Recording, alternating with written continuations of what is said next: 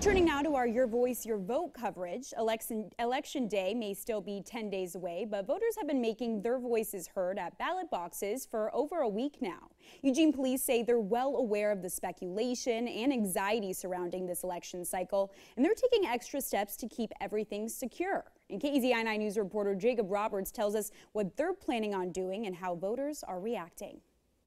With Election Day quickly approaching, people are lining up at drop boxes with the same goal in mind. To put my ballot in the box. But for many, this election is different. Usually I would mail in my ballots. But not this year. This year, I just want to take extra precaution to make sure that they get to a safe place. And he's not the only one hand-delivering his ballot this year. I used to mail them. I no longer trust that system now.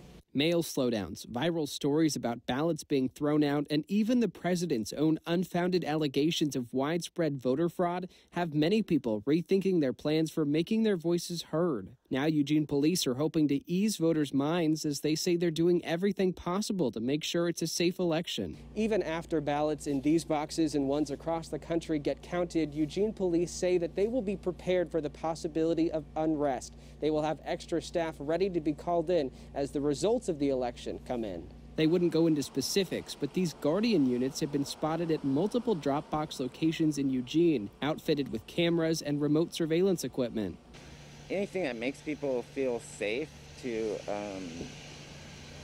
vote and have their voice heard, I think is a great thing. State law says no one is allowed to block access to election offices or drop boxes, and no one can ask you who you're voting for or demand to see your ballot other than election officials. Police say if someone is intimidating you at an election drop box, call 911. The important thing is that people get out there and vote. Reporting in Eugene, Jacob Roberts, KEZI 9 News.